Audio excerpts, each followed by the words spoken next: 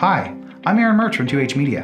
In this video, we're going to take a look at how to make basic page edits in Oxygen Page Builder. Now, since we're trying to keep the complexity low, this video is only going to focus on updating text and images.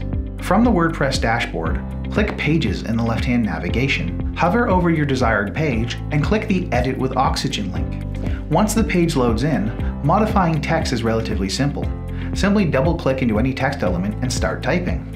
If you double-click into a text element and a modal appears, this means you're modifying a rich text field instead of a plain text field.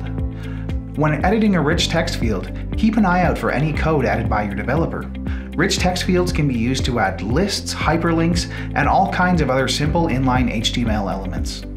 To modify an image, simply click on the image and then look for the Browse button on the left-hand side of the screen.